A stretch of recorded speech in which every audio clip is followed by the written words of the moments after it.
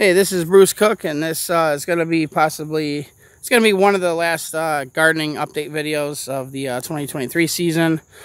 So I seen our forecast projected there to be a couple nights in the next few days. Actually, like today's Monday, the forecast predicted that where I'm living in Georgia, the temperature is supposed to drop as low as 30 degrees at nighttime, both on Tuesday night and on Wednesday night. So I came out here to pick off all the pods that I could that had some color to them, and of course the ones that appeared to be fully ripened. So what I was doing was just picking them off, letting them finish ripen in my room, and because I know if it does get cold enough, the pods can actually go soft on the plants. And then you typically, I wouldn't get any further ripening from those pods afterwards. So, but anyways, before I go into here, something I ended up discovering when I went to go in through my door here in my little fenced-in garden area, went to pull up on. So I have two things to keep this door shut. I got this bungee cord to keep the top of it, closed. That was mainly for like when I'm in there. I put that up there so because we now have two dogs. We just adopted another dog, this little pit bull. She's actually mine. It's my first dog I've ever actually had. So, and I named her Bella. So but anyways, I have that up there for when I'm inside of the garden area, so the dogs can't pull the door open. And then I have this plant stake, and I put these hooks on here so I could run the plant stake through. Well, what I noticed was the plant stake was being stubborn when I went to pull it up and out of those hooks. And what do I end up discovering? So the first thing I discovered is, and it was actually even more bent than this. I had to bend it up back a little bit so I could even pull it up and out. But my plant stake was bent, and I noticed the hooks that I run the plant stake through were bent. So these hooks are actually less bent right now than they were before. These were like flared completely out and twisted. And I had to bend them back. They were a lot worse. And then what do I end up discovering? So it was something with considerable amount of strength that was trying to get in here. This wasn't just some fluke. What do I notice? On the bottom of my door, right about about the top first 8 inches, you can see my door is bent. What that tells me is something that was short, like our new dog, grabbed a hold of this thing with her mouth and tried pulling this open, and was yanking with quite a bit of force. So it's a darn good thing that I had that in mind when I first erected this thing, just so our dog Roxy, the black one over there that we've had for a couple years, just so she wouldn't do that. But I have not had Roxy try to get in here at all. And this now happens for the first time when we got our new dog over there. She's a sweet dog. It's just, all I got to say is it's a good thing that I built this the way I did. Because every dog we've ever had here in the past have always gone after my plants. Well, they seem to be interested more in the containers and chewing them up than the plants, but they would often destroy my plants in the process of doing that. But anyways, I did a little bit of picking for the past 10 minutes, and I'm not finished. I still have the ahi lemon drops and my purple ghost peppers to pick. But this is what I've picked so far. You're gonna see a lot of green in this on the peppers in this bowl. But they should have no problem finishing ripening in my bedroom. I'm just gonna put like a paper towel over them so dirt and stuff don't get on there. But yeah, it's too bad that winter is already coming so soon, it seems, for me. Because my 2-star plants, my red primatalis and chocolate primatalis and my chocolate bootlas, I didn't get a whole lot of those this season. I did send out a lot of them or whatever, and my plants did produce a lot. But now I got tons of peppers still lingering on the plants. I mean, this thing's riddled with, these are red primatalis and the chocolate primatalis, but since the temperature has been cooling down, everything's been slower to ripen. But I do got quite a bit of peppers picked already of the other kind, so I'll just have to be a little more limited on using the sauces I make from the red and chocolate primatellis and chocolate bootlas. So, but yeah, I got pretty much most of the pods that had color picked off. So, and I just started getting ripe pods on these Mercado Aji Largos. So I picked, I don't know, it was 2 or 3 of them off of this plant. A couple of them were fully ripened. And I've only even got to, I've picked a couple off of this plant already so far. I ate one on video, and then I gave one to my boss for him to try. So, I guess I missed one of the yellow scorpions. That can get tossed into, there's a couple of them. That can get tossed into that bowl. I'm going to toss them in there real quick so I don't have to walk around with them. You know. But, yeah, everything's starting to wind down here. And that's too bad about my Carolina Reapers, because these I collected the least of for myself. I've had a lot of pods on here for the past more than a month, and it's just been taking so darn long for these things to ripen. So, I mean, it's got some, there was a couple of really nice looking phenotypes I found on here, but that and our Dragon's Breath, this had quite a few on here I just picked off. And then I'm really hoping my peppers don't get soft, because I would like to get at least another couple of rounds of fully ripened pods to pick off these things. I just got done picking off a bunch of yellow Lucifer lemons. So now all of my green pods, if and when the freeze finally hits and it does get cold to the point where the peppers go soft, I am going to be using all of the green pods. I might sell a bunch of them, but I'm going to want to collect a bunch of them for myself. I'm going to turn them into pepper powder, because all my other peppers that I have collected, I'm going to be making sauces out of most of them. I ended up deciding on my chocolate scorpion peppers, since I got so many of them. I'm already having to start another 1-gallon bag, freezer bag. I'm going to start putting them in a new bag. I got so many of them, and I like just putting these straight into my food. Like after the food's done cooking, I'll chop them up and throw them in there.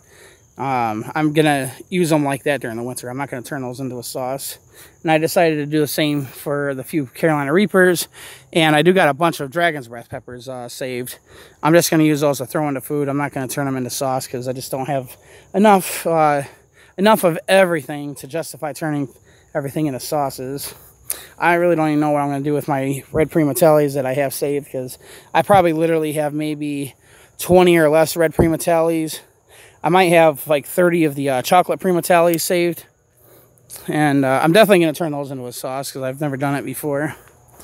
And I might, I think I got enough Nagamoriches. These things ended up doing a little better for me the second half of the season. In the beginning, they weren't doing too well for me.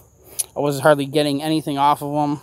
And then just this last like month, I was able to pick quite a few of these. So I probably have probably at least 40 or 50 of these peppers picked. I think the last time I said anything about my Nagamoriches, I think I said I had maybe 10. And it took like 2-3 months just for me to get 10 out of here. Other than, you know, what I shipped out in those boxes of peppers I was selling online. But suddenly they turned around and I was getting quite a few. And I even just picked probably at least 10 just now. And my Red Ghost. So something else I am going to also do, a couple things I'm going to do different next year that I did not do this year. I did to some of my plants was that blood and bone meal. That was something new I did this year, and it allowed my plants to produce quite a bit. Well, a couple of the plants that I had actually mixed it into the soil, and the plants exploded with productivity right away. That was my Dragon's Breath and Yellow Scorpion, and I did it with some of my other ones. It was some of the last plants that I had put out here. I was able to mix it into the soil, where a lot of these I ended up having to put on the surface of the soil in the containers. So that's what I'm going to be doing next year. I'm going to be mixing the blood and bone meal in the soil as I transplant these. And then also there's something new I'm going to try now, because I want to see if it prevents my plants from losing their leaves, because something funny was going on with a lot of my plants, especially the ones that are on the front half. That's it seemed like as the plants were growing and the roots were going through the bottom of my containers into the ground, it's like I was trying to figure out, trying to think of every other reason why my plants might have been losing their leaves. I thought it was some kind of disease problem. I think at first I was thinking it was because I had put extra nutrients into the top of the soil on my reapers, yellow scorpions, and my dragon's breath. But I ended up doing that with some of the other plants, and it didn't cause problems with them when I ended up doing that. But the one thing a lot of these plants have in common is they all have roots that have grown through the bottom of the containers and dug themselves deep into the ground. And so what I'm going to try next year, I mean, I could be wrong about all this, about all the things I'm trying to guess, or why my plants were doing that. So next year I'm going to put something underneath all my containers, and I'm going to be trying to shoot for 3-gallon containers for my plants next year as well. So there's a few different reasons why I want to do that. So I mean, one is on days that I when I'm working and I just don't have the energy to come out and water everything, it helps to have plants in bigger containers, because that soil can retain the moisture for a little bit longer period of time before you have to water them. So that way I don't water them in the morning and then come home from work at night to find the soil is all dry and the leaves are wilting. So I mean, if I can get them in 3-gallon containers or larger, if it can at least hold them over for 24 hours during the hottest parts of the summer, that would be great. I don't mind having to do it every single morning, but I just don't like doing it in the morning and then coming home at night from work and finding my plants, some of my plants wilted, because they were in small containers and the soil dried up too quick. And I'm gonna have probably that I don't know what you call it. It's that mesh stuff you put on the ground when you're doing like in bed gardening. You'd put that black mesh stuff on the ground where you've dug, and then you put your soil on top of it or whatever. So, or raised bed or whatever, So what I'm going to do is I'm going to have that on the ground underneath the plants to try to prevent the roots from growing through into the ground, because I don't know if there's something nasty in the ground, especially it's in that area. It seems like it didn't affect my plants over here. It seems like it really only affected the plants that were closer to the front. So it could be something else causing it. I don't know. But, I mean, I'm just trying to go by experience, what I've been observing this year, trying to eliminate possibilities of what was causing it. And we'll try different things. I'm going to keep doing what did work for me this year. I'm just going to, do some other things differently to try to get a more productive season, because it really didn't help that my plants lost leaves. Like my yellow scorpions, if you've seen my... was watching my channel, watching my update videos in the beginning. These yellow scorpions and the dragon's breath peppers, I mean, these things were just exploding with productivity. I mean, I've had probably a good like 500, 600, 700 peppers that came out of these just these few plants right here. I mean, probably even more. And then same with the dragon's breath. So I mean, I ended up having to sell boxes of just yellow scorpions by themselves and boxes of dragon's breath by themselves, putting them up on eBay and selling them off of eBay, just because I mean, there were so many and I needed the money anyways. But anyways, that's my little update video. So when I'm sure the next I know I'll at least make a video when my plants finally start wilting from the cold weather. I know the last 3 seasons, it was typically, my plants wouldn't literally die until like late November, early December, if I'm remembering that right. Because my plants have typically been able to put up with 30-degree weather, 30-degree nights, and even the mid to high 20s. It was when it would get to the low 20s or below that when my plants would finally start dying.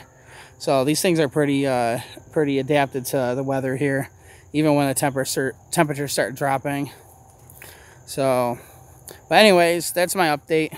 Try to get some more videos here. It's probably going to be more than about a week from now before I can put up more videos. Today's Monday. I actually thought I was going to be working today, but I ended up getting the day off. But we're doing the indoor field cleaning at the paintball field I work at, and that takes typically it's Sunday night through Thursday night for us, like 10 to 12-hour days for us to get that clean, that indoor field thoroughly cleaned. And I was there last night for it. You know, after I had worked at the outdoor location, I had to go to the indoor and start cleaning Sunday night, you know, last night. But I'll be working tomorrow through the end of the weekend. So maybe next week I'll have some more content up. But until then, hope you all enjoyed the video, and I will catch you in the next one.